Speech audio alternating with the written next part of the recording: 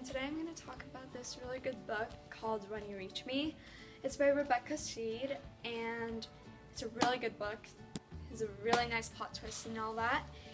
And the reason I really like it is because it's very mysterious, has a lot of ups and downs, and it just got my attention very well, and it also has a really mind-blowing ending.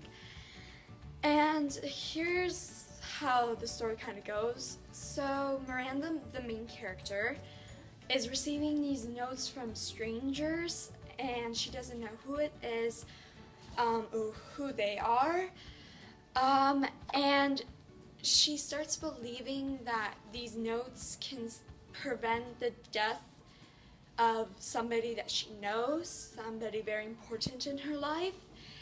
And the only thing I didn't like about this book was that it's just an only book. It's not like a series, it's just one book.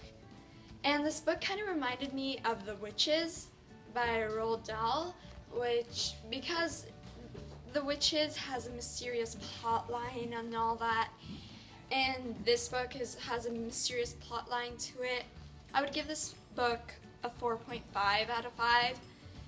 And that is all it. So I hope that you guys read this book because it's really nice and very remarkable. And it actually won the Newbery Medal, so it's really good. So thank you for watching.